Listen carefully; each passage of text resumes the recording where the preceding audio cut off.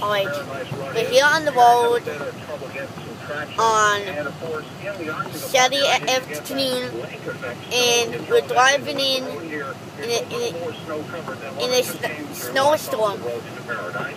But the visibility is definitely cutting back little by little.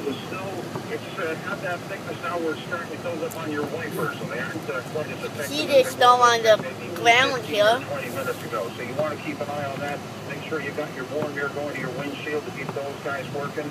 And as always, keep those headlights on. You got driving lights, turn those on for visibility. Keep some distance from the person in front of you in case you do have to slam on the brakes.